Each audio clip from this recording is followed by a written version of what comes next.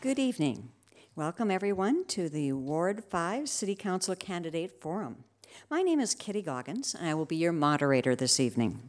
Today's forum is sponsored by the League of Women Voters of St. Paul and Dock and Paddle, and is in partnership with the St. Paul Neighborhood Network, District Councils 10, 5, and 6, Ayada leads, Sustain St. Paul, and Reviving Islamic Sisterhood for Empowerment. It will last about 90 minutes. The League of Women Voters St. Paul conducts candidate forums to provide the public with the opportunity to hear candidates discuss the issues that are important to members of the public. The League is a nonpartisan organization that does not support or oppose any political candidate or party. The views expressed in each forum are those of the candidates, not those of the League of Women Voters. League of Women Voters Minnesota and our local leagues post complete, unedited recordings of forums. Editing is authorized only for official media reporting. Excerpts or edited clips of candidate forums may not be used for partisan or political purposes. We ask that members of the audience refrain from recording or taking pictures. Again, we will post a full unedited recording of tonight's forum on the SPNN YouTube page. We believe the success of our city depends on the values, knowledge, and commitment of our elected officials.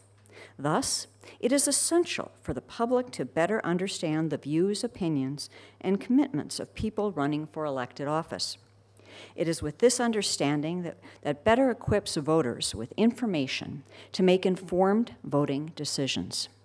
We appreciate candidates and the audience for taking the time to be with us here tonight or watching it online. Before we begin, I'd like to let you know that all of the cards that are on your chairs and on the tables are for writing questions to the candidates. Once you have a question, please hold it up and a volunteer will come pick it up from you. Today's forum is for the candidates running for office of Ward 5 City Council. Welcome, Jeong Kim, Pam Tollefson, David Greenwood-Sanchez, and Nate Nids. Thank you all for participating this evening.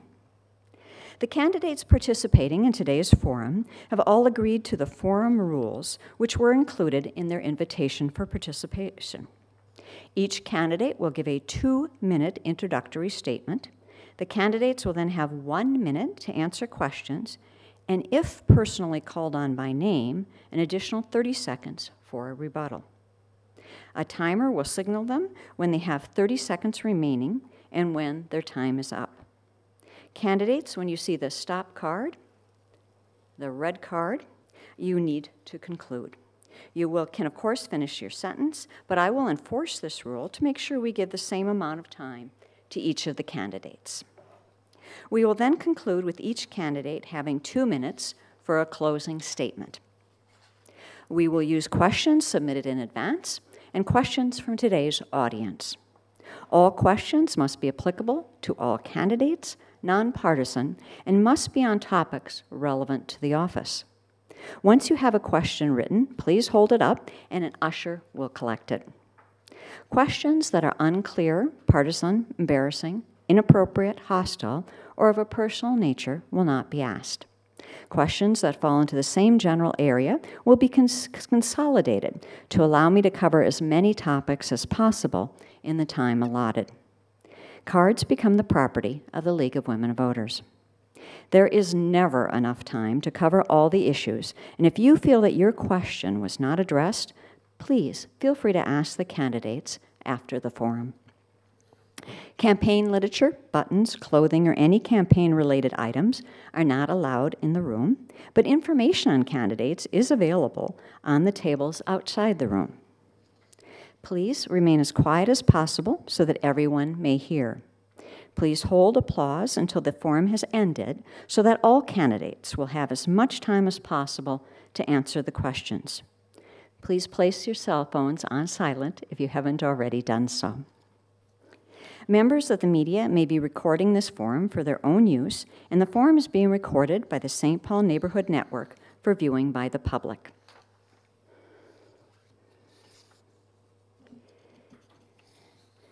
Okay. That brings us to opening statements, and we will begin opening statements with David Greenwood-Sanchez. You have 2 minutes. All right, hello, and thanks to everyone for coming out here. It's good to see a lot of friendly faces. My name is David Greenwood-Sanchez. I have lived most of my life here in the Como neighborhood. I'm a political scientist by training. I teach environmental politics and Latin American politics, and I've also spent a good deal of my life abroad, over in Mexico and also in Peru and in Chile. I'm running for city council in part because about 4 or 5 years ago, in my neighborhood, we had the historic St. Andrew's building. It was a church building, a very lovely building that meant a lot for our community and for a lot of the neighbors in the area. And what I saw, unfortunately, was that my neighbors got together. They did all the work that you would want, really, from grassroots democracy, citizen organizations getting together, doing the right things to try to save this building. And they ran into a city administration that was completely hell-bent on not allowing them to go forward with what they wanted.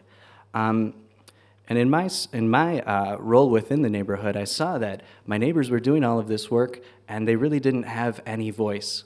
They didn't have democratic voice. They didn't have a way to speak to the city, and there weren't spaces for meaningful engagement. So really part of what I'm trying to do here is run and make sure that our city is understanding what citizens, what residents feel, what we're talking about, the issues that matter to us, and making sure that we have a space to get those into public policy. For the moment we don't, we see this as issues, different issues that are popping up across the city in different neighborhoods beyond here in Como, and they mean a lot.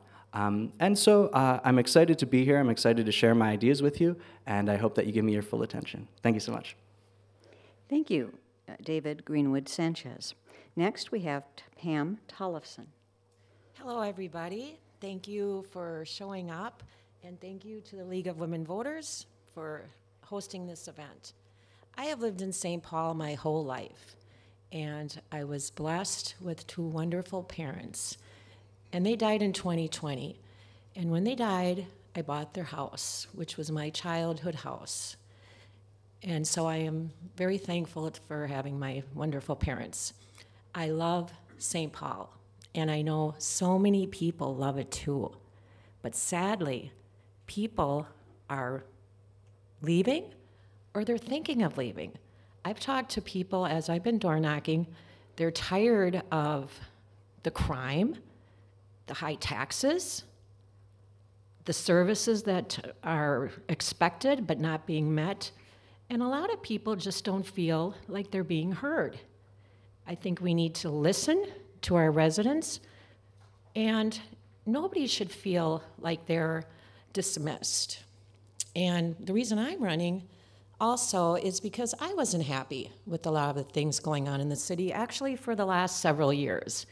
And the opportunity came now to say to myself, this is my time, and I feel that I would be a great candidate, or I am a good candidate, and I decided to put my foot in the pail, or whatever that saying is, and I appreciate you listening to me, and I welcome all the questions. Thank you.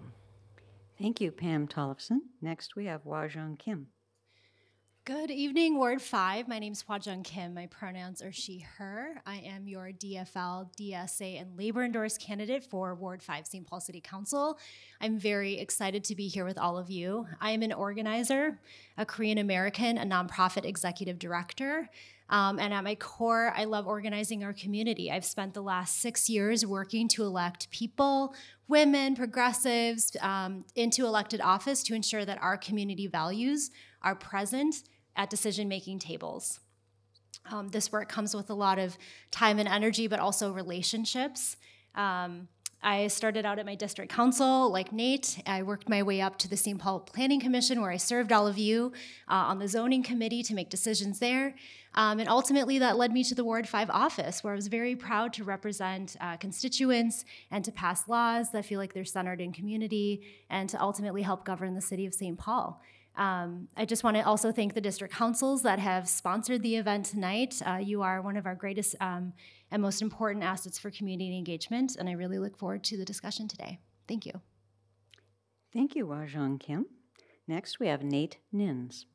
Thank you, and good evening, everyone. Before I tell you about myself, and I'm going to go a little bit quicker, I do want to say thank you to you all for being here, also to my wife and children for allowing me to be here this evening by doing all the things to support me in this effort. I've greatly appreciated it, particularly my wife, Tasha. I know she's at home watching right now. So, and I also want to thank the League of Women Voters. I want to thank you all again for being here and our moderator this evening. And I also want to thank the candidates. I am really impressed with how great you all are. So thank you all for being here today as well. So yeah, my name is Nate Nins. At the core of it, I'm just a regular person, right? I'm born and raised in St. Paul. I graduated from Humboldt High School 2004, from Hamline University a number of years later. After my time in the military, I served as an intelligence analyst in the Marine Corps and also in the Army as well. But my entire life has kind of been predicated on selfless service or service to community, right? So after my time in the military, I was able to join the St. Paul Public Library, where I was fortunate enough to be able to work at every library in the city. So if any of you recognize me, it might have been from there. Yeah, I'm here because I have a kind of wide variety of experience, right? I've met a lot of people in my time, and I know that at the core of it, we all have a real set of shared values that oftentimes gets overlooked or maybe even not seen through some of the larger conversations that we have. So really, I'm just here because I want to be able to try and facilitate some really good conversations with everyone in the city and bring an element of trust back to our government so that we can do the things that we want to do, knowing that it is going to cost money. So restoring trust, building community, Nate Nins. Thank you, Nate Nins. I should tell you that we've used a random number order generator to determine the order of speakers for each question. The first question we have will be to Pam Tollefson will be first, and it's, what are the greatest needs in Ward 5, and how would you work to address them and ensure that those who need help get it? So I repeat it, what are the greatest needs in Ward 5, and how would you work to address them and ensure that those who need it get it? So Pam? Ward 5 is kind of unique because we have about 4 different neighborhoods with varying levels of income, rentals, immigrants, and so I would have to say Como area is a beautiful area. People are very happy. I've door knocked already all through Como, and what I'm hearing from them is their services and their taxes. I don't hear much about crime, and that is wonderful. But then you get over to the Rice Street area and North End, and it's pretty dismal over there. I'm going to have to be really honest. I'm door knocking in the Rice Street, east of Rice right now, and people are hopeless. And they're settling because they talk to the city about things and they're not being heard. I talked to a man the other day that said, literally, there was 2 different people on ends of the street shooting at each other. Please finish your sentence. Oh, sorry. I'm sorry. I'm done. Thank you. Keep my glasses on. Yeah, it's kind of hard to see sometimes. I'll try to prompt people if you go over. Nate Nins is next. Thank you. So yeah, I feel like a lot of the needs that we have are really common around the city, right? And one of the things that I do in my current work is work with government organizations to make sure that they're using their technology to best serve their residents, right? And one of the gaps that I find in the way that we communicate our services and the way that we deliver our services is that we're often finding out about things maybe a couple of days ahead of them actually happening, right? And it can be difficult when we go to the website or we go to our office or whatever to try and figure out what it is actually going on and what kind of things we actually need. So as a person who is very focused on the user experience of not just this city, but cities generally, I think our greatest need is just to make sure that we all know exactly what the heck is going on and what stuff is available to us to help us achieve the things that we're looking for. Thank you, Nate. David? So I'm going to start by actually sharing Pam's division of Ward 5. I think that it is useful to think about it in different sections. And so right here in Como, I love Como, and again, I'm born and raised in the Como neighborhood, and I'd say we have it off pretty good. When you go to the other side between Dale and Rice, for example, you see some areas that are really in rough shape and that don't get attention from the city.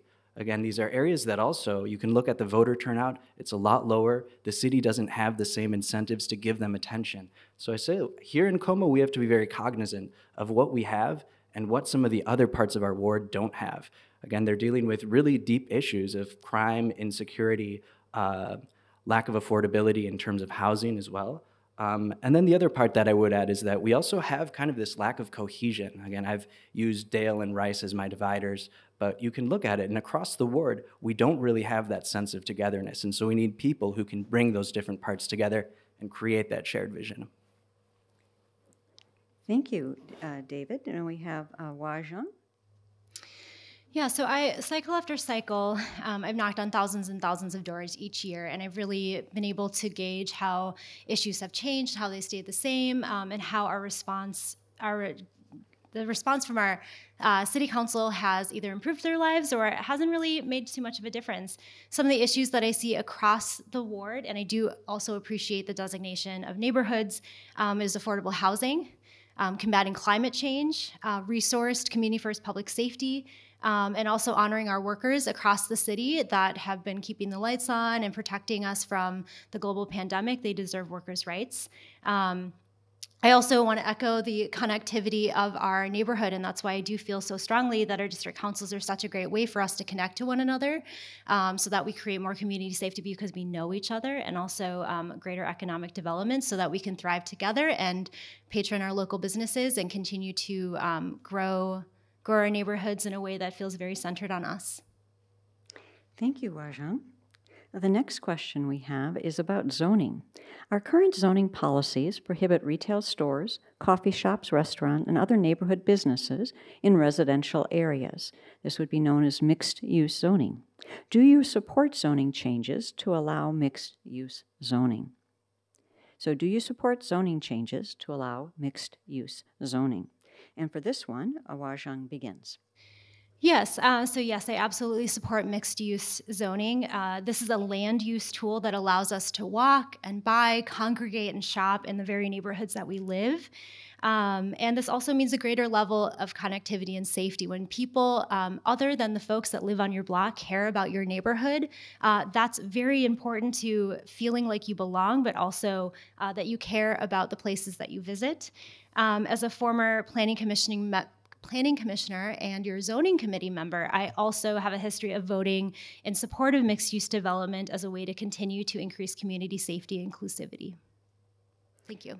Thank you, Jeong. Next we have David. Yeah, I support mixed housing.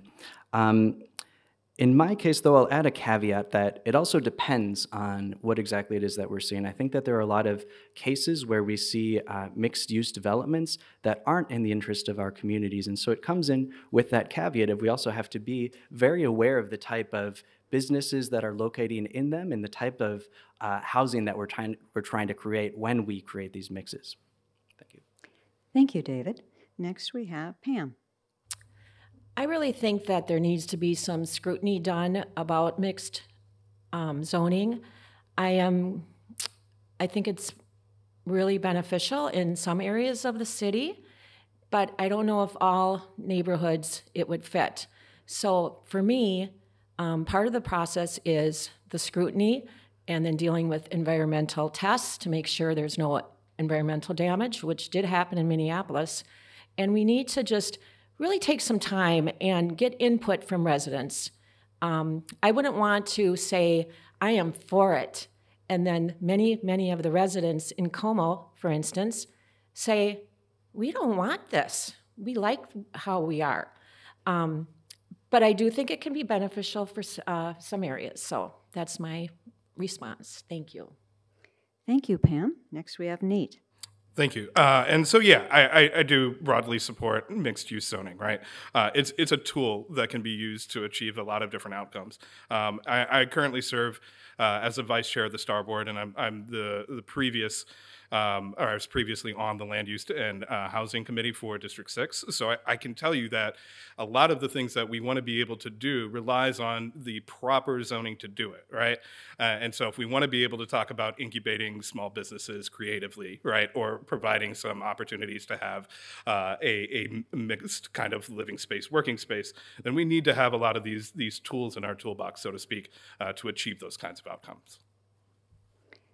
Thank you. That moves us to question 4. The future, this one they provided a fair amount of background, so I will read the background once and then I'll reread the question. The future of the I-94 corridor, which runs through the heart of St. Paul, is currently being reviewed by MnDOT in the Rethinking I-94 project. Sustain St. Paul and many others believe that the city deserves a future corridor that addresses historical harms to nearby neighborhoods, improves city connectivity across the highway, and reduces miles traveled and associated vehicle pollution. So what elements of the future corridor do you support? Some examples include a at-grade boulevard, a land bridge, a transit-only lane, and reducing the number of vehicle lanes or street width. So the question is, what elements of a future corridor do you support? Examples, at-grade boulevard, a land bridge, a transit-only lane, and reducing the number of vehicle lanes or street width. In this question, we begin with Jeong. I would be in supportive of all of those options. They work in conjunction with one another. I would advocate definitely against expanding I-94. I feel like whatever solution or the thing that we build needs to center the community that was most impacted by the construction of I-94. That's our Rondo community. Many of the residents that were displaced by the freeway moved across the city and have been contributing greatly to our cultural and economic and our music and culture here in St. Paul. And so we need to honor the legacy that that I-94 left in those with those residents. But specifically, I would support creating a designated bus rapid transit line to reduce single car usage. I would support the land bridge option as long as, again, it centers generational wealth in the communities that we honestly just destroyed with the freeway. So I would be supportive of all those options, and also as a way that we can continue to think about our climate resiliency here in St. Paul. Thank you, Jeong. Next is Pam. I would really have to think about and do some research and talk to experts about how it's going to affect the residents and the people that use 94. We're not just talking about people, we're talking about families going to emergencies and work. And so there's like 35,000 residents within the square mile that would be affected by this. And there's over 100 and some thousand vehicles a day. So I think that that's any of the things that you talked about would be something to look at in the future, but it would definitely need to have some data, because I don't want people's lives affected that live in this city. Thank you, Pam. Nate? So broadly speaking, yeah, I do support this 94 corridor expansion. Where I want to make sure that we're kind of being clear here is that this is not some sort of recompense for the damage that was done to the Rondo community. My family is historically Rondo community, right? So when we talk about like the value that the 94 corridor brings and the damage that was done to our community so long ago, or not so long ago, really, we need to be careful that what we're not saying is that this sort of construction is somehow a one-to-one trade or some sort of meaningful recompense for the actual damage that was done in our community. Thank you, Nate. We have David. Yeah, I'd like to address 2 points. The first is that you have to have real buy-in from community for these types of mega projects, and I haven't heard enough from our community members about what people think. And truthfully, I haven't heard a lot of drive from our residents in support of some of these reforms. The other part that I'd say is that it's really introductory at the moment. We don't have a lot of information, and there's kind of this saying that I like a lot for looking at policies and how we think about them, but it's, God is everywhere and the devil's in the details. And it's really this idea that we really have to, before you say yes or no, we really have to be presented with the full packet of information about what this would entail and then also where that funding would come from. Thank you, David. The next question, do you support St. Paul's current rent control ordinance that caps increases at 3% annually and requires seeking an exemption for others? If not, what would an ideal policy look like? So the question is, what would an ideal rent control ordinance policy look like? And this one will begin with Nate. Thank you. So yes, I do, again, generally support, this has got to be tiring for you all just hearing me say yes. But I do support this. And the reason for it is because I'm a new homeowner, right? And I know that a lot of folks are taking a really genuine risk, a large risk by choosing to rent out their properties, right? And it's not lost on me that changes to rent or stabilizing rent over time is going to have an impact on homeowners and property owners, right? But at the same time, we need to make sure that we do have a really strong, thriving working class, right? And it's a lot more difficult as somebody who moved from a garden level apartment, right, to a house. It's a lot more difficult to do that when you are constantly having to chase meeting your rent, right? So if we can provide some sort of stabilization, at least for a period of time so that folks can actually make their life and make their plans, I think that's going to be beneficial to us all. Thank you, Nate. Next we have Pam. I am for the rent stabilization. I think 3% is actually a fair percentage. I've talked to landlords, and they have said that they usually don't even raise their rent more than 3%. I think there are several exemptions that benefit landlords, so they are able to raise the rent to 8%. I'm kind of questioning, and I think that we really need to take some time, see how this rent ordinance works, if it works, and then we need to revisit some of the exemptions and make sure that residents or renters are not being displaced so that somebody can get more rent with the exemption that we have in place. But otherwise, I am for rent control. Thank you. Thank you, Pam. David? No, I don't support the rent stabilization ordinance as currently stated. On one hand, I believe pretty strongly as a political scientist that we have to respect the will of the people. That's pretty absolute for all levels of governance. But at the same time, in this case, we had an ordinance that was passed with very limited details about what it would entail. And so you're voting, but we're not actually outlining, all right, we have differences across different types of property owners, different renters, et cetera. And so again, the spirit of this ordinance was really designed to stop predatory landlords who were raising rates by 15, 20, 30, 50% in 1 year. Capping rent increases at 3% a year is not the right way to go. That can hurt us. And we saw it this last year because inflation was actually higher than 3%, which means that in real terms, you're asking landlords to incur a real loss each year by law. That's not right. Thank you, David. Jeong? I signed the petition, and I voted in support of rent stabilization as it was originally written. I testified up at the Capitol against a bill that would effectively undo the impact of our ballot initiative just simply because legislators didn't like rent stabilization, specific ones. And what's really important is that, A, this is a fundamental tool of our democracy, and B, we trust voters. We trust you to vote us in, and we trust you to make decisions around what's best for our communities. So this is a multi-year process. We have a lot of data that we still can collect. We want to make sure that the impact of rent stabilization is actually serving the folks that most need it.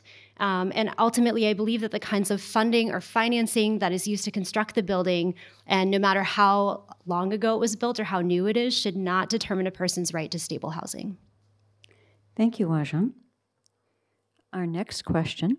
If you are elected, what will you do to bring the voices of the people on the margins of our society, those who are low-income, homeless, immigrants, to the attention of the City Council?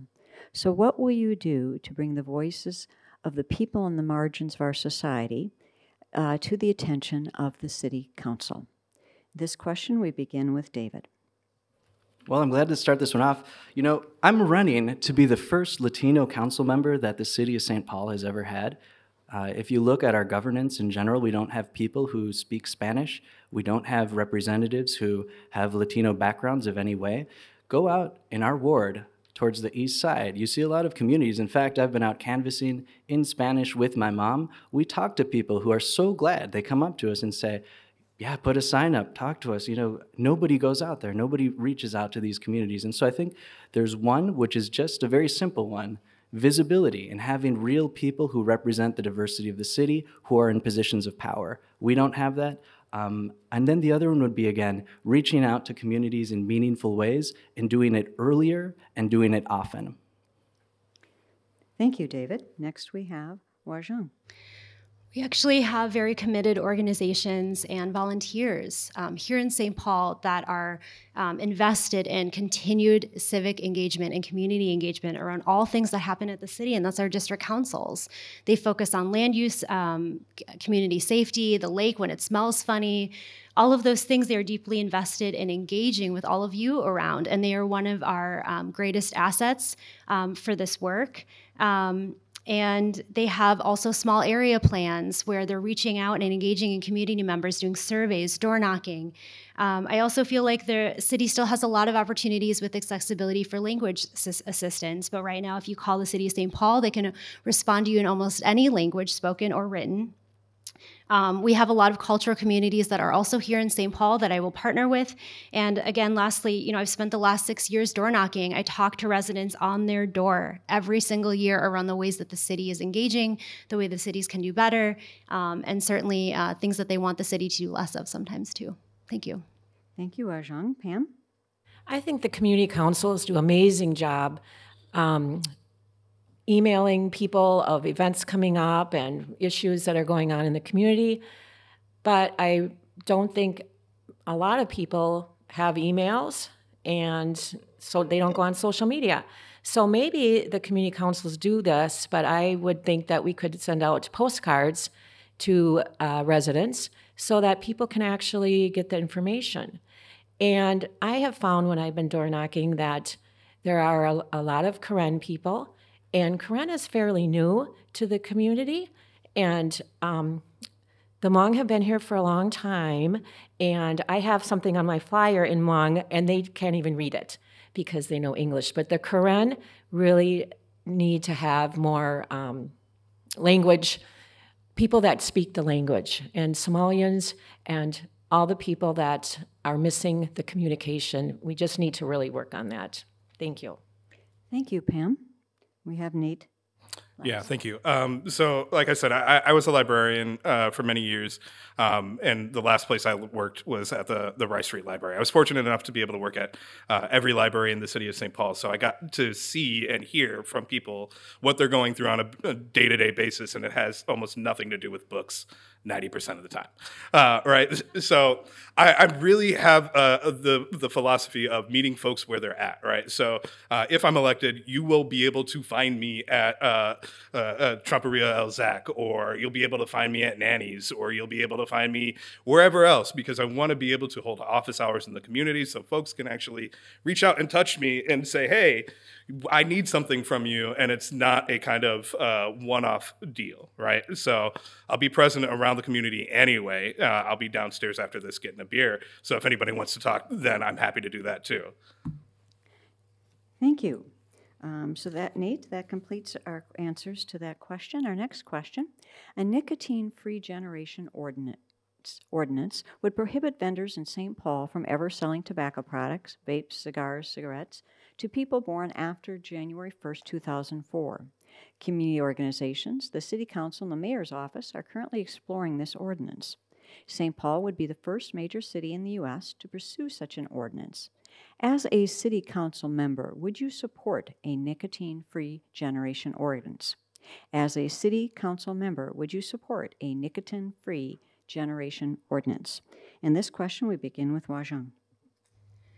Yes, we all just survived an upper respiratory pandemic. While I was exiting City Hall, one of the last citywide ordinances that I helped pass with youth and the Anti-Smokers Association was limiting and diminishing the amount of menthol products that are sold here in St. Paul, the inability to sell single cigarettes to children, or single cigarettes at all, not even just to children. And so I would be in support of this. I don't feel like we have to create a culture of care, and our ability to continue to sell nicotine when it's a public health crisis. It just feels like certainly a phased process, but a bit of a no-brainer to me after everything that we've just survived. Thank you, Jeong. Pam? I would have to think about this because I'm kind of wondering the hypocrisy of selling marijuana legally and then closing down nicotine tobacco stores. There's a lot of businesses. They have a good tax base for the city. But again, I'm going to be honest, I would have to think about this. I'm not sure of an answer. Thank you. Thank you, Pam. Nate? I'm going to do something different, and I'm going to say no instead of yes this time. So no, generally speaking, I don't subscribe to limiting people from doing what they want to do to their own person, right? We already have things in place to try and keep folks from smoking right outside of buildings and not smoking around kids and things like this. These are all common sense types measures, right? We, like Pam said, we just passed legalization of marijuana in this state, right? We sell booze. We know that these things are harmful to individuals' health, but life is already hard enough. Don't make it a little bit harder by trying to outlaw some of the things that folks enjoy. Thank you, Nate. David? Yeah, I also agree that I would say no on this one. To me, it strikes me as pretty clearly a form of ageism. I don't think that's good for policy. I also think that government in general shouldn't be in kind of this business of picking who gets to do what based on their age. And also, if you think about it more long term, it has a lot of potential economic repercussions because it means that down the road, people who actually are nicotine users won't want to come to St. Paul because they won't be able to live here while doing what they do. Thank you. Our next question, citizens are concerned about climate change. If elected, what environmental initiatives will you push for? And I know that's a huge question for a 1-minute answer. Citizens are concerned about climate change. If elected, what environmental initiatives will you push for? And this begins with Nate. I mean, I guess we can't give everyone a Tesla, right?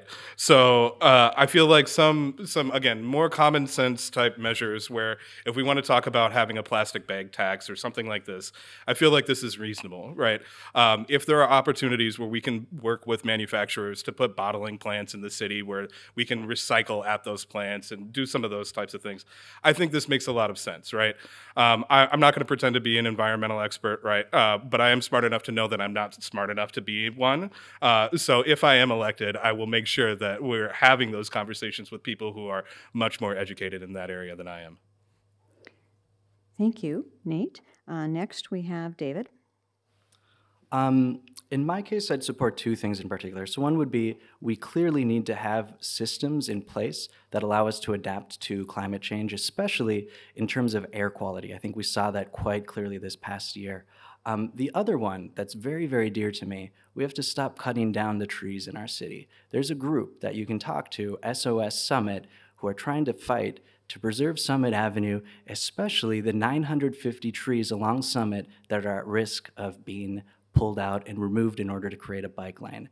If we're serious about confronting climate change, let's start by not destroying 950 trees. Thank you, David. Jeong? We have a lot of old housing stock in St. Paul. So the majority of our emissions comes from buildings and from houses. So helping families weatherize their homes will be a really great way that we diminish emissions. Secondly, we can strengthen our energy codes to ensure that new development includes green infrastructure like solar panels, wind turbines, geothermal. We also have a really great EV network right now that within the first 6 months with 100 cars has already reduced 741 metric tons of greenhouse gas. Our full fleet is about 175 cars. As we build up green infrastructure, I also want to be in conversation about green gentrification. The city of Minneapolis has a great program that focuses around green zones and having opportunities for folks to be close to green infrastructure and food, fresh food. And these seem like very straightforward, replicable programs for St. Paul. And very lastly, I'd be really interested in creating a Youth Climate Justice Advisory Committee here in St. Paul. They are the people that are inheriting our planet. It is time that we center their voices at the table. Thank you, Jeong. And last, Pam. Everybody said good things. I resonate with David about the trees, and we really need to save our trees. I think that we don't have to unnecessarily cut them down. I think we can up our recycling. I talked to a man earlier today that lived in Minneapolis, and he said Minneapolis is so much more advanced in their recycling. I think we need to look at that. I love the EV vehicles. They're wonderful. I think that's a great service for people, and I don't think we need to do things so quickly. I think we can gradually go into things, encourage hybrid vehicles. I think that's wonderful. Quickly, about 30 years ago, I stood on a landfill in Inver Grove Heights, and I literally looked at tons of this garbage, and it was horrible. But guess what? All that garbage, we're recycling now. So I think we can always do better. Thank you. Thank you, Pam. The next question. Are you in favor or against the 1% sales tax referendum on the ballot? Why or why not? Are you in favor or against the 1% sales tax referendum on the ballot? Why or why not? So this one we begin with Jeong. Yes, I am in support of the 1 cent sales tax. So we have a lot of wonderful things in St. Paul. It's a capital city. We have wonderful amenities here.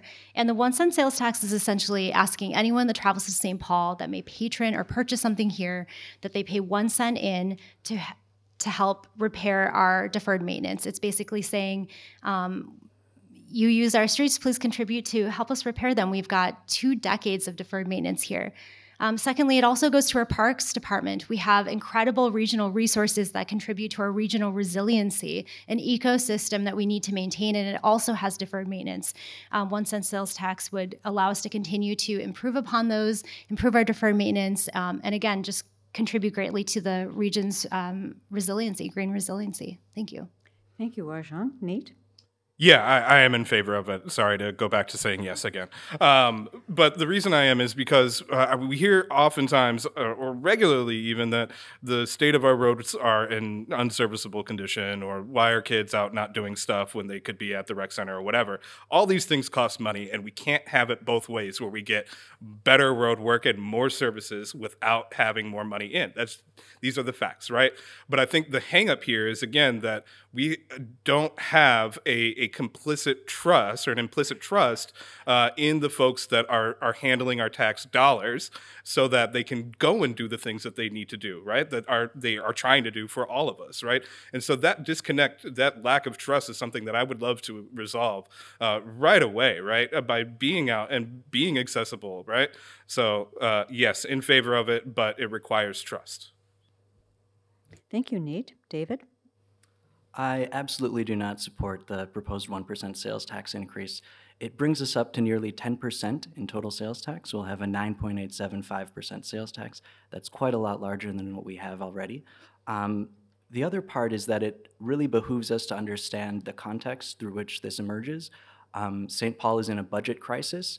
It's not the fault of us, ordinary citizens, regular people who are struggling to make ends meet. It's the fault of the city council, which has been overusing TIF, which is tax increment financing, as a way to fund and to attract investors to the city. So they attract investors, but they allow the investors to get off without paying their share of property taxes. That's why the city doesn't have money, and it's really disingenuous and very, very, in my mind, a superficial response to a problem that's structural and much deeper. So let's address the structural part and not just fix it with this 1% Band-Aid. Thank you, David. Pam? I'm never for raising taxes. However, I am concerned that if it doesn't pass, that our property taxes will go up. And my big concern is for the residents in Ward 5 specifically, and in the city. And what I'm hearing from people is they're tapped out. They don't want their property taxes raised. So I think we're kind of stuck between a rock and a hard place with this situation. I think we could have found money elsewhere. And even though I am not for it, I'm also not for raising the property taxes. So I'm sorry, I'm kind of giving a iffy answer. Thank you. Thank you, Pam. The next question, what action do you support to curb juvenile crime? What action do you support to curb juvenile crime? This one, we begin with Pam. I think that juvenile crime is such a sad situation. It affects the victims, the parents and families of these juveniles, and the juveniles themselves. We are the adults. We are the decision makers. We are doing a disservice to juveniles if we don't hold them accountable, have a facility so they can get rehabilitation and punishment. My fear is that these young people are going to be 19, 20 years old. They're going to end up in prison if we don't do something now. So I would really, I think that we are going in that direction. I heard that we're coming up with having a facility, and I think it's so important. These young people, we need to get them off the streets because it's calling their name, and I'm very scared for them. Thank you. Thank you, Pam. Nate? Yeah. Is it my turn, actually? I'll take it. I thought it was not. Okay, deal. So, yeah, I was one of those kids who was on the wrong track, so to speak, at a younger age. And what helped me was an intervention program that was put on by Melvin Carter Jr. So I graduated from that because, my dad died when I was very young. I didn't have a strong kind of leadership influence in my life, right? And now, so anyway, to answer the question, I feel like if we expand OJT opportunities, service learning opportunities to kids in school, as well as reinstating some version of a neighborhood youth corps, I think those two things would go a long way to give our kids something more to invest in their futures so that they have something to hold on to through their life. Thank you, Nate. Wajang? Yeah, we have great partnership with Ramsey County and the Ramsey County Attorney's Office. They run juvenile detention alternative initiatives that I'd be very interested in continuing to support, putting kids on the right track and making sure that they divert from sort of the behaviors that are unsavory. We also have an opportunity to continue to build out our rec programming and our library programming and doing it in partnership with our schools to make sure that when kids walk out, they have strong community resources that they can tap into. We can provide more youth jobs through our Right Track program that connects young folks with their dream jobs or their dream sector.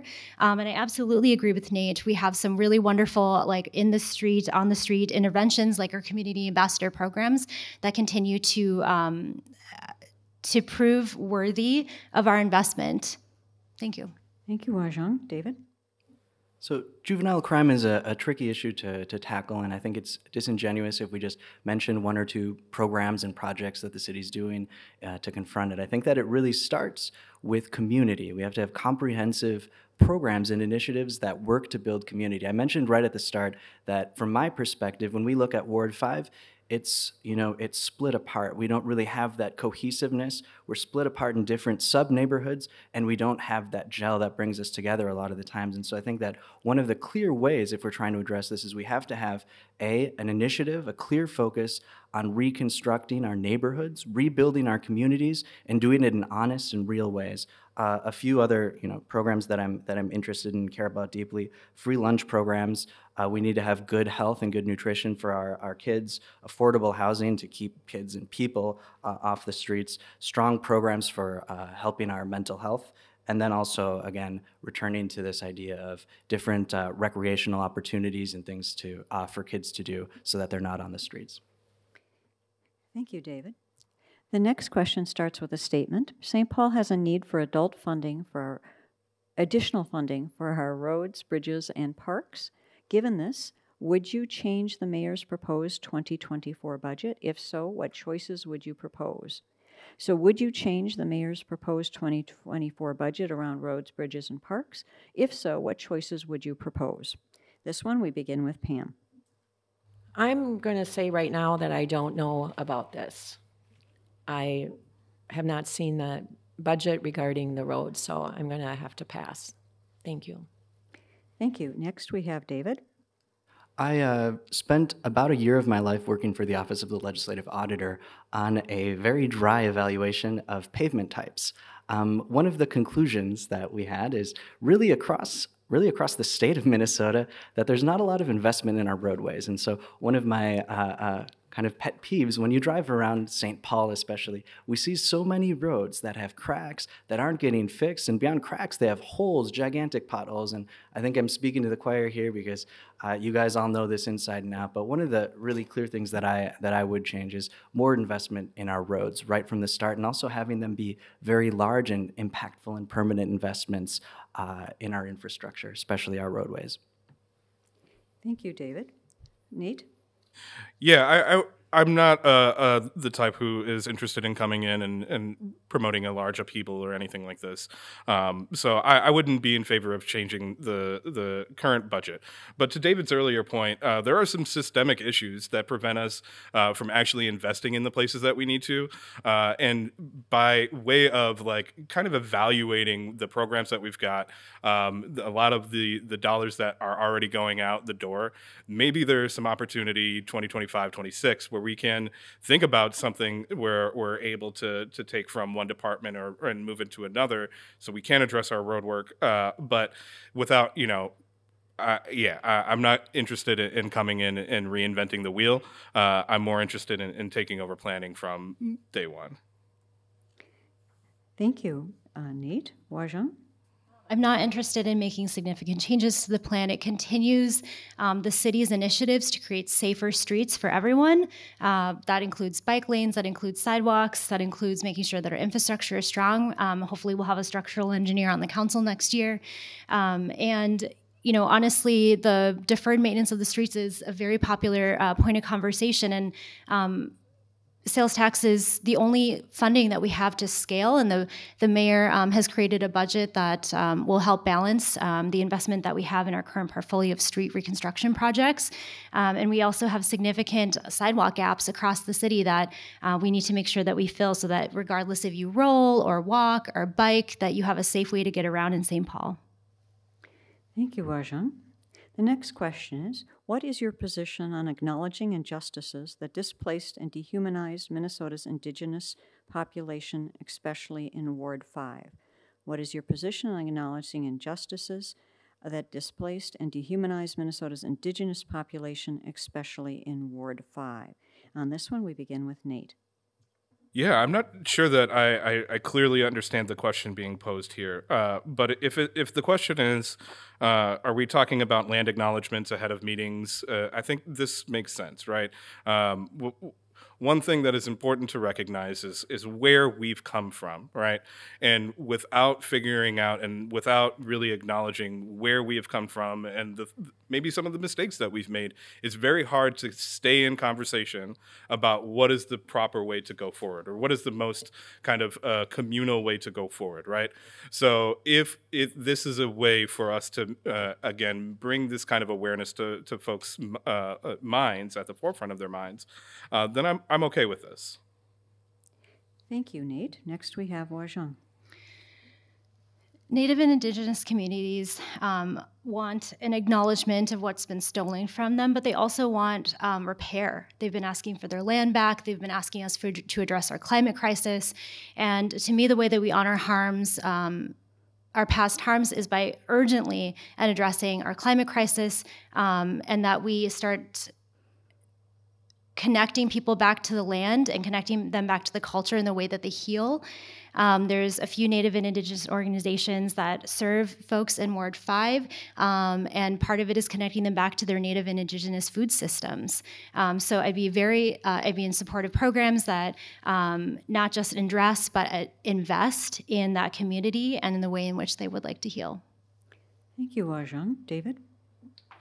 I think a good starting point is recognizing that when you're dealing with Indigenous communities, that you really ought to hear from them. I think that it doesn't make a lot of sense to have initiatives that start from the top down from our city council, but rather we need to have inclusion, and this goes back to the point of cohesiveness in our communities and spaces for marginalized communities to enter and to speak and have relations with our council and also really at all levels of our government.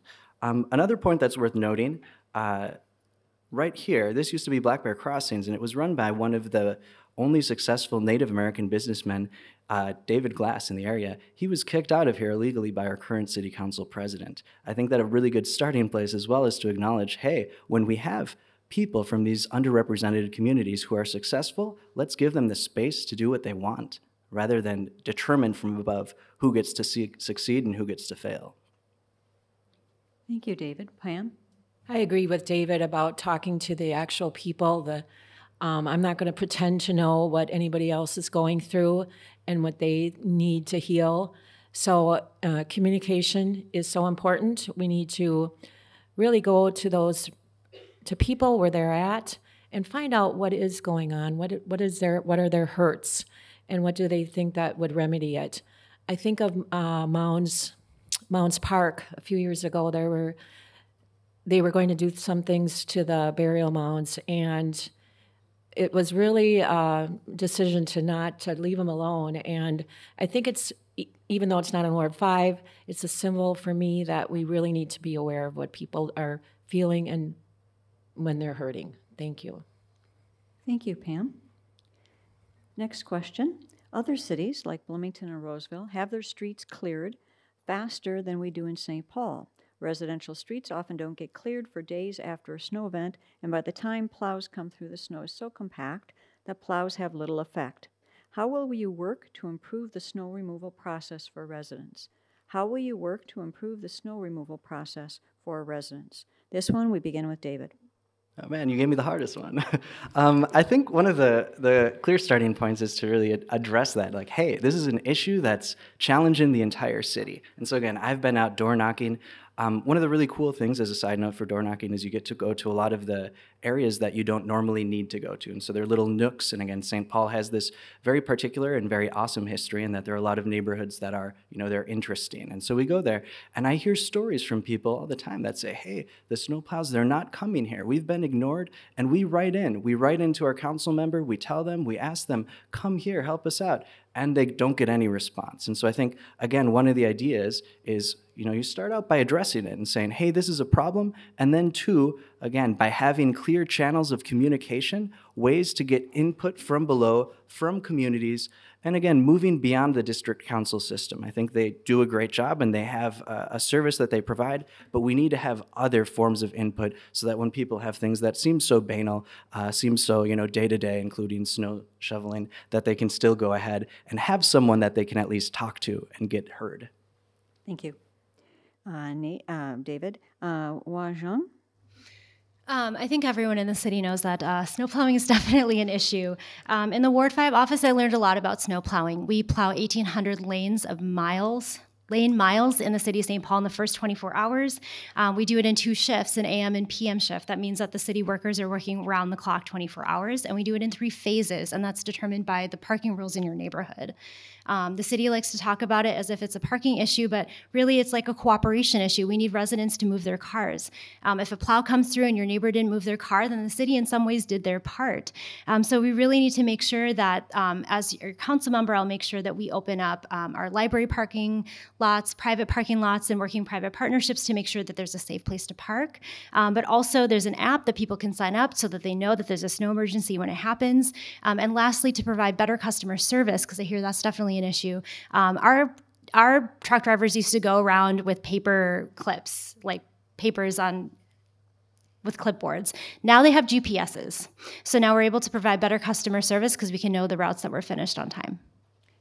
Thank you, Jeong. Pam? I think one of the problems is the city doesn't have enough employees to handle the driving, the plowing. We know when a storm is coming. We should be prepared. It shouldn't be 2 days when the plow is out, but I understand that issues arise. I think one of the problems is the situation with people not removing their vehicles. It's very hard to plow around them. I don't like the idea of towing. I think it affects not just the driver of that car, but they have families and people that need to use it, and it's expensive to get out. I really would encourage partnering with ramps. There's ramps downtown, there's libraries, there's schools that we need to partner with and see if people can easily put their vehicle over there so that they don't have to worry about where they're going to put their car. Other than that, I think we just need to have maybe some more employees working for the city to get the job done. Thank you. Thank you, Pam. Nate? Yeah, thank you. I'm really interested in instilling as much of a shared service model as possible, where we're kind of using resources that we might already have to achieve the outcomes that we're looking for. So in addition to what everybody else is saying, I think one of the things that we can do is we can partner with some of those independent snow plowers, right? We can maybe talk to like Waste Management and see if they can affix a plow to their vehicles. I'm not a snowologist, right? I don't know all of these things, but what I do know is that there are definitely opportunities out there that are not just hiring more people to the city per se, but finding and being able to kind of lean on some of these other resources that are existing in the community to achieve this outcome. So, yeah. Thank you, Nate. The next question, also around services. If elected, how would you improve the city's trash collection system? Some background that St. Paul recently extended its contract with the St. Paul Haulers LLC, a consortium of 5 haulers serving the St. Paul residents. And this is set to expire this month, and with none of the improvements yet in place that were recommended by the Garbage Advisory Committee. So how would you improve the city's trash collection system? We'll return to our structure at the front of the forum tonight, so we'll begin this one with Pam. Trash is a big subject. I'm hearing it from most people when I door knock, and some people are okay with it, but many people aren't. So right now there's an 18-month extension, and unfortunately there is no opt-out and shared carts, and that's the way it is. What I would do if I would have initially been in there 4 years ago, I don't think I could accept something that did not offer opting out or share carting. I remember my grandma 20 years ago. She lived at 1460 Maryland Avenue. She had a little bag like this. She'd call me every week and say, Pamela, will you come and pick up my trash and put in your bin? Why would she have to pay? But under these rules, she would have to pay. So I think we have to get to the point that we can opt out if necessary. Thank you. Thank you, Pam. Nate? Yeah, this is kind of complicated, right? Because we've got one provider for our trash collection system at the moment. I think having another option is in everybody's best interest, but I think it always opens up that kind of can of worms of how well are they meeting the same standards that the city has set out. So I don't pretend to have any direct solutions to trash collection, but if anybody has great ideas, please let me know. I'm happy to hear them. Let's figure it out. Thank you, Nate. David? Yeah, I think really the current trash debacle is a good example of what happens when we don't have mechanisms for listening to our citizens. I think a lot of people had voiced these complaints long ago, as Pam has already mentioned. And again, it's really disappointing when we also have things like citizen advisory councils, and they don't lead to anything. Again, if there's no buy-in from above, we don't get changes. So that's really disappointing, and it speaks again to this idea of where's our voice. The other part I'll say is I'll second Nate's idea, which is that we're in a bit of a pickle. I don't know that there's any good solution at this point because, again, we've driven out our other potential businesses. And so what happens when you're stuck with one provider, you don't really have accountability, we don't have mechanisms for creating accountability, and there's no easy way to correct that. So unfortunately, a lot of ideas again, but we're pretty stuck. Thank you, David. And then Jeong. Yeah, so everyone knows that negotiating with 15 haulers, the consortium as they were called, was extremely difficult. But what we learned in that process was that people were paying varying rates regardless of the weight that they were refusing. So standardized rates across the city. Folks in my neighborhood were definitely getting ripped off. That was certainly one of the benefits. We also reduced the wear and tear on our streets. There's like a 9,000 point load to a truck that I've been informed by an engineer recently, and that has greatly diminished our streets, and so having less trucks is always great. The upcoming contract, there's already been decisions that the council's been very public about. There is opt-out, there is cart sharing to encourage less waste. They're also bringing the customer service into the city of St. Paul, and we are also creating our own small fleet so that we can deploy and respond to emergencies and provide direct response to our constituents when there are complaints. Thank you. Okay, the next question we have is, when illegal activities occur on St. Paul business property, can the businesses be held accountable? Why or why not? And this one we will begin with Jeong. The answer is yes. That's through licensing and DSI. So we have examples in Ward 5 that there are folks that have trouble with sort of unsavory behavior, but ultimately being a partner to the community is most important. Most recently, residents in Ward 5, along with advocacy groups and DSI, worked really hard together to hold a business accountable up on Larpenter and Rice Street, if you're familiar. And ultimately, the business was closed down. There is a lot of violence that was happening in that parking lot. So the answer is yes, the city absolutely can. There's a lot of options before that happens, but work to create penalties and consequences for businesses, one of which, of course, is also excessive consumption fines. So if you're calling the police for a department, the police can issue fines that they have to pay in order to be held responsible for the activity that's happening on their private property. Thank you, Jeong. David? Yeah, I was going to ask, could you please repeat the question? I didn't hear it fully. When illegal activities occur on St. Paul business property, can the business be held accountable? Why or why not? Yes. Okay, I agree that yes, the business can absolutely be held accountable. My only caveat to that is we have to be really careful when we're dealing with businesses and our relation to them from the city. It really depends on the specifics of that particular situation, but in general, yes, they should be held accountable. Thank you, David. Next we have Pam. Yes, I think they should be held accountable. I'm going to point to 444 Maryland Avenue as an example. I take quite a big interest in this because I've been door knocking around there, and residents have been extremely, extremely upset. They've been calling the city for many years. There's been multiple shootings. The police are aware. The police are, I think they are watching. They said they are, but I've talked to the owner. I've talked to employees. The employees are afraid, and I think there needs to be more done for businesses like this that continue year after year. We just had a shooting there 2 days ago. They need to be held accountable because people should not be living like this. So thank you. Thank you, Pam. Nate? Yeah, so the way I hear this, there are maybe two questions afoot. The question of can businesses be held accountable, the answer is pretty straightforward. Yes, they can. The question I'm also hearing here is should businesses be able to be held accountable? And I think that is a kind of a trickier question to answer, right? Because I don't think it's in every case going to be the fact that each business owner is directly responsible for the conditions on their particular property, right? So I think we have to make sure that we're exercising a lot of nuance when we talk about holding business owners accountable or responsible for the activities that happen on their plots, because not everything is fostered by someone. Sometimes things happen at a place. Thank you, Nate.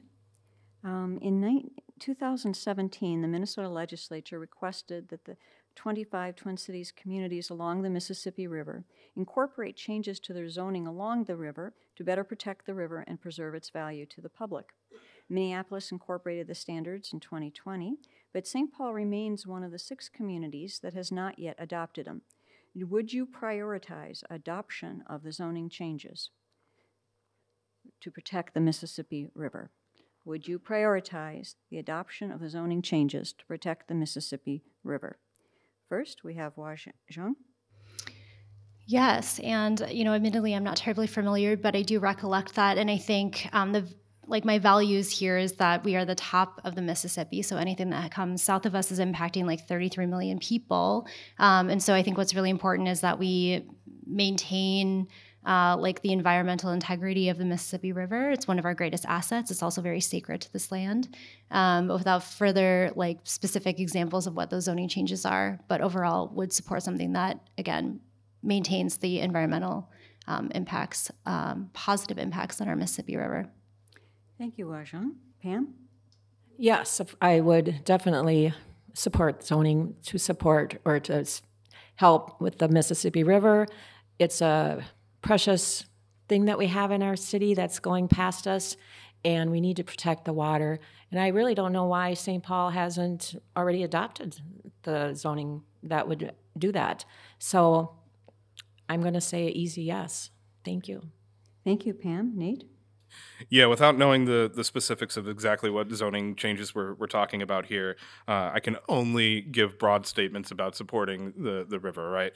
I think this makes sense. But again, I don't know if this was like an audience question or something, if we can get more information about what we're talking about here. But I think everybody can generally agree that protecting the river is probably a good thing. Thank you, Nate. David? Yeah, I'll add to this idea that it's an easy yes. I think it's quite clearly, as we've all said, a really integral part of our city's identity, and it's also an untapped resource. While we're talking about the Mississippi, when we think about downtown St. Paul, we don't get a lot of economic activity there. We haven't really figured out how to make use of the fact that we are a capital city that's located alongside and even on the Mississippi River. We have fantastic caves, fantastic recreational activities. And so I'd add to this that beyond thinking about just the conservation of water quality, that we also need to think about the Mississippi as a strategic resource for our city's identity and also our economic identity. Thank you, David. Next, do you support reparations? If yes, where would funds come from? Do you support reparations? If yes, where would funds come from? This question, we begin with Nate.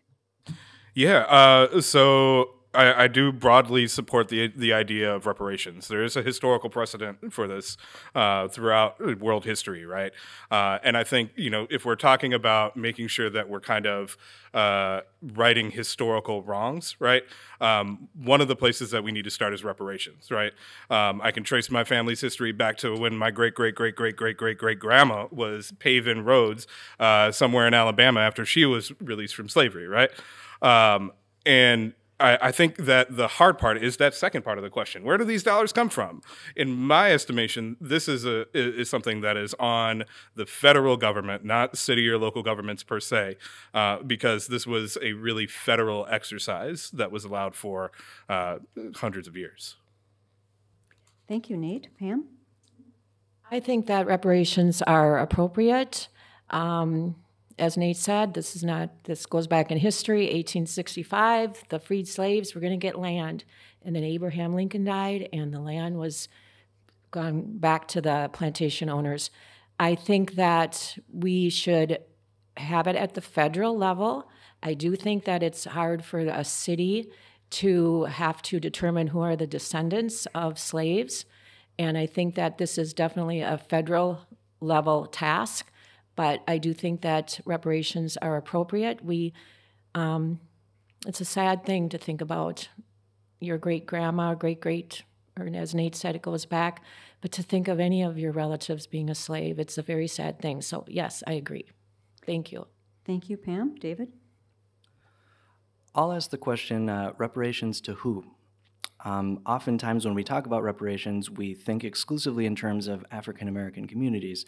I think that's in general the way that we think about them. I'd also argue we have Native communities here. We have Native and Indigenous communities that have suffered, and it's not possible to compare suffering, but if we're going to have that conversation and we're going to be real about it, let's be real about it, right? Let's include everybody, and let's not pick who wins and who loses. I'll leave it there. Thank you, David. Jeong?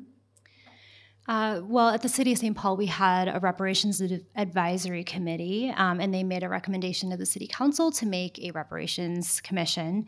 And in those recommendations, it wasn't just sort of like monetary amount, but it was also around implementing reparations as a way to address racial disparities across housing, healthcare, education, and employment. As we just kind of talked about briefly, but racism isn't even, and it impacts different descendants of enslavement very differently. And I would support it. I think it's one of the best ways that we have, albeit at a municipal level, but to repair the harm that we've caused. And it could set a really great precedent, depending on the creative solutions that we offer, to also address our Native and Indigenous communities. Thank you. Thank you, Jeong. Our last question for this evening, before closing statements, is what makes you proud to be from Ward 5? What makes you proud to be from Ward 5? Seemed like a good close into the various questions. This one, we begin with David. So I think immediately to my immediate neighbors, some of whom are here. Again, I'm born and raised in Como, and we have fantastic neighbors. We have a fantastic community. It's something that I would like to see really in other places of the world as well. Beyond that, in Ward 5, we have a lot of history. Again, I've been deeply involved with historic preservation movements. We have the conservatory. We have right here the Pavilion. We had the historic St. Andrews. We have the historic streetcar station. We have really parks. We have a lot of green space, really amazing places here in Ward 5. And again, I'm speaking mostly from my neck of the woods here in Como, but I'll say I have a lot of love for the rest of the ward myself. I used to teach tennis over at Arlington High School way back in the day. My brother worked at Lake Phelan, which is a little bit outside the ward actually, but we've been around and I absolutely love our community. Thank you, David. Next we have Jeong. I love being a resident of Ward 5 for a lot of reasons, but one of which is that I feel very well represented in the foods that I have access to, and what my neighbors look like, the type of jobs that they have, and the way that they're raising their families and their children in our community. I feel very well represented. I'm really proud of the culture of care that Ward 5 has around each other, that specifically in my neighborhood, my neighbors will literally come over and ask for a cup of sugar. Or ask for a recipe, or we have Monday night walks together. And so there's a culture of care in Ward 5 that I really want to honor and continue on cultivating with all of you. It's so important that we feel connected, and I think being a neighbor is one of the best attributes that we have in Ward 5 across the neighborhoods. Thank you. Thank you, Jeong. Pam? I love Ward 5 because there's a few reasons. I love the diversity of the different neighborhoods, and my neighbors are Cambodian. I met them 30 or 40 years ago. There's all sorts of ethnic groups, and the pride that people have when you talk to people that lived on the east side years ago, there's east side pride, and you see the same thing in Como neighborhood. I have talked to so many residents that said, I've lived here all my life. They love it.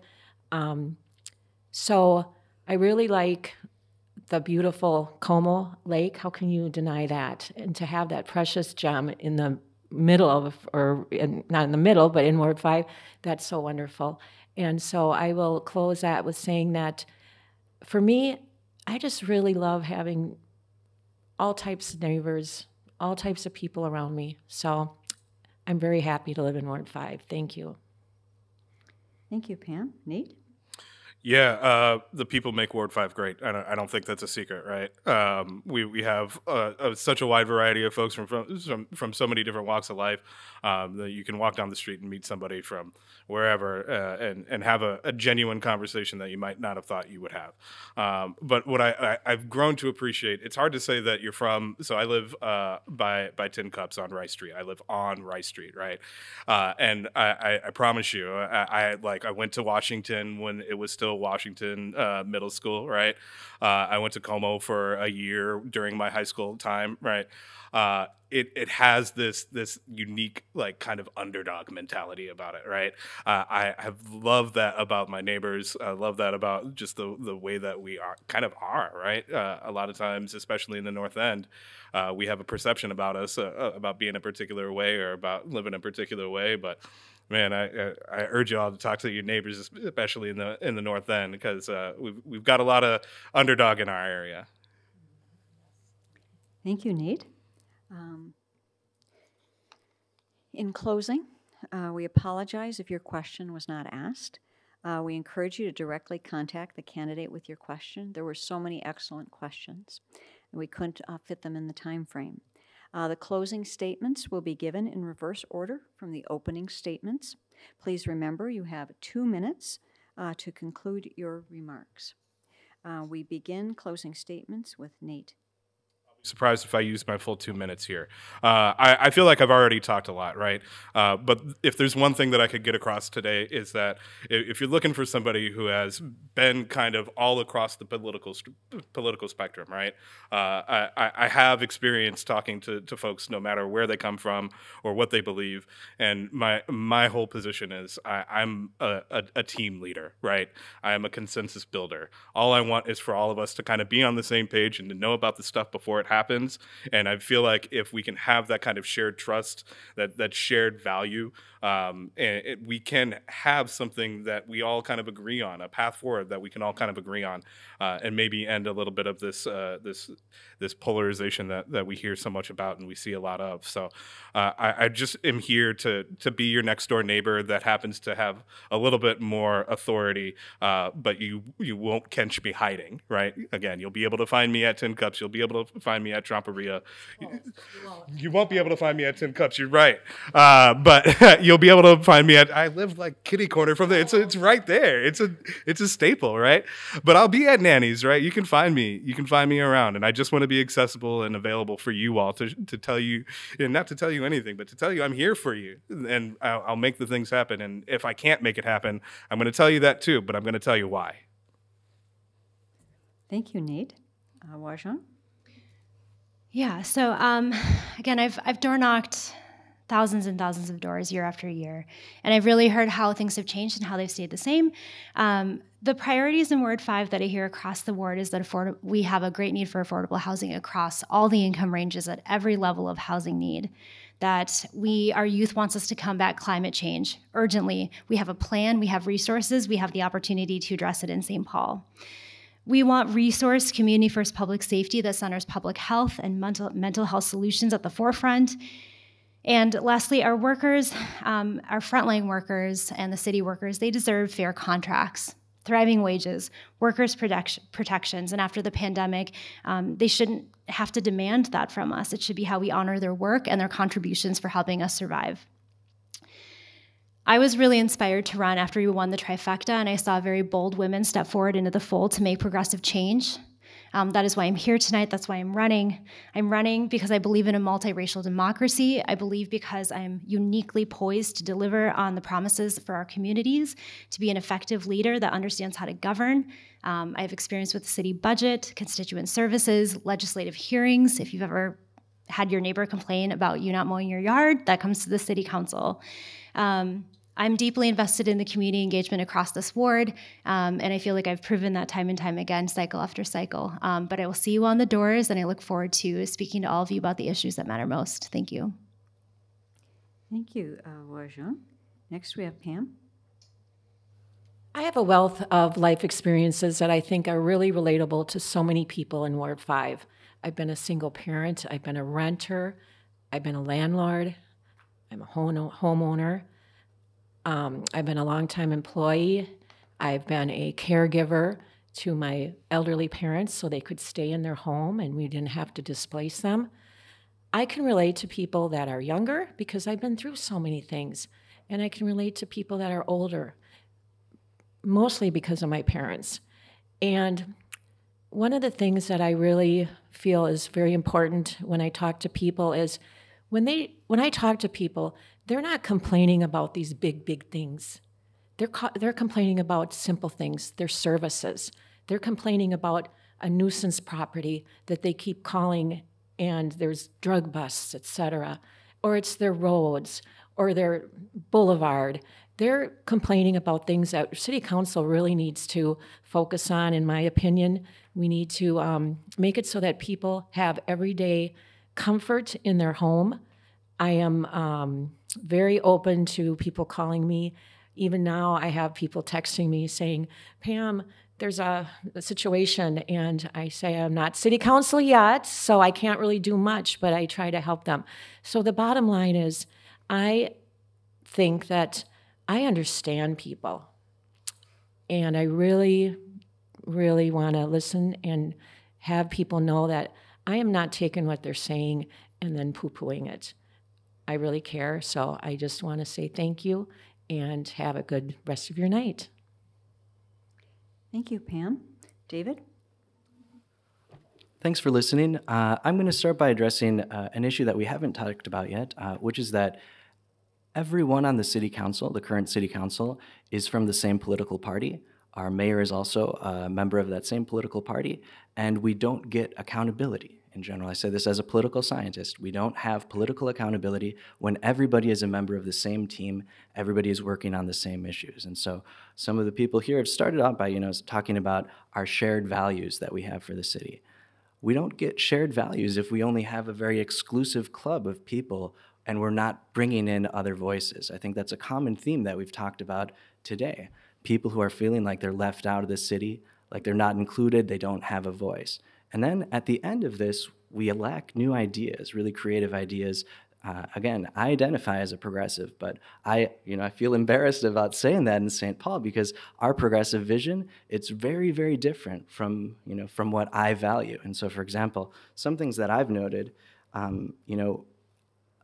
we're trying to get excited about the demolition of historic buildings in our city, things that people care about. People are telling us to get excited about destroying upwards of 1,000 trees along Summit Avenue to make bike lanes. People are trying to get us excited about a sales tax that we know to be regressive and that policymakers tell us to avoid because that hurts our most vulnerable residents. We're told to get excited about not paying our firefighters, the people who work for us, who are hard at work.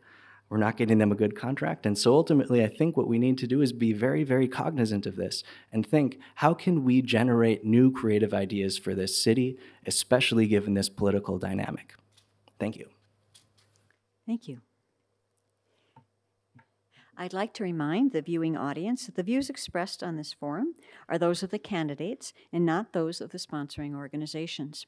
On behalf of the League of Women Voters of St. Paul, Dock and Paddle, and all the partner organizations, I would like to acknowledge and thank the candidates who are serving their community by the willingness to participate in the democratic process of running for office. Thank you. I would also like to thank the audience for watching your candidates discuss issues that are important to our community. This forum has been video recorded by the St. Paul Neighborhood Network for viewing by the public on the SPNN YouTube page. Every vote counts. This year, Election Day is Tuesday, November 7th. The polls are open from 7 a.m. to 7 p.m. You have the option of voting early, which opened today, and voting by mail. For any questions on voting, go to the Ramsey County website, the Election and Voting section. Please remember to vote. Thank you and good night.